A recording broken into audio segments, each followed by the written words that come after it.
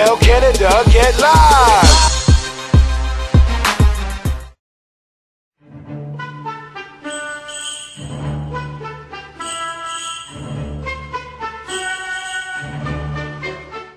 I would say last year because my first time going home for Christmas, you know, when you play ball a lot, you don't really get to go home because you got games. Sometimes you get like 3 or 2 days off.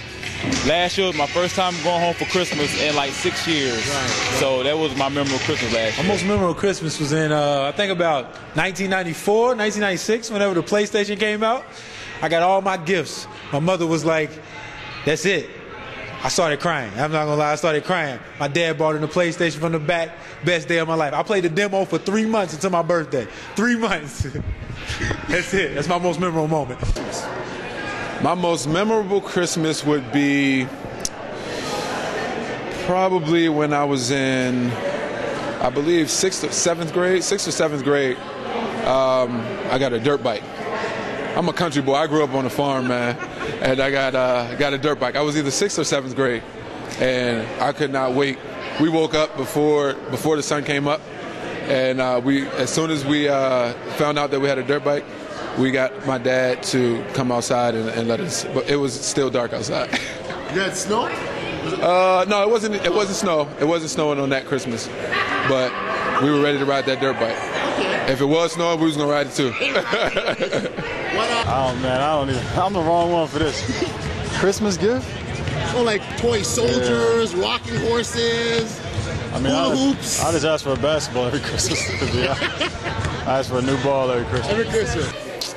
Sad to say, but my grandpa and my grandma passed away, and they bought me a basketball goal. I didn't play basketball, but they bought it, and it was weird to me, you know, and I always remember that because both of them bought one.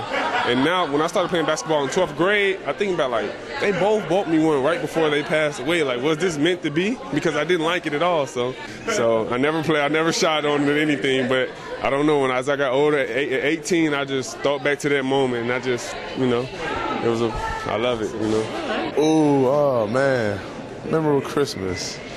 It's probably when I first got my first N64. Okay. Yeah, I think I got Super Mario Brothers, and I feel like me and my dad played that the whole day, and I think I beat it the same day.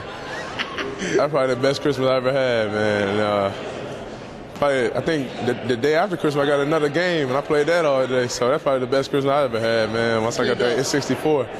You know, N64, that was that deal back in the day. So I was probably about 8 years old, and I'm a huge Dallas Cowboys fan. And I saw all my friends, they were running around with this reversible Dallas Cowboys jacket, man. And I wanted one so bad, man. I was like begging for one. And then Christmas morning, I woke up, I went under the tree, and guess what? That reversible Cowboys jacket was there. And, man, I couldn't stop smiling. I put it on, ran outside, showed all my friends, and I had some rollerblades, and I never took that jacket off from then, man. I think I still have that jacket somewhere around there. It don't fit no more, but that was my jacket, man. I love that jacket, man. It was black on one side, it had Cowboys on it, and you could reverse it, and it was blue on the other side and had the big star on the back. Yeah, it had the big star on the back. Man, I love that jacket, man. The Christmas before my daughter was born. Okay. Reason why was because the excitement. I had about a week left and the excitement of it. So that was my best Christmas. Is that it? That's it. First dog. My one and only dog, actually. Dog? Yeah, I was like 5 years old. And you wanted a dog? Yeah, I wanted a dog, yeah. It wasn't wrapped up in all that, Nah.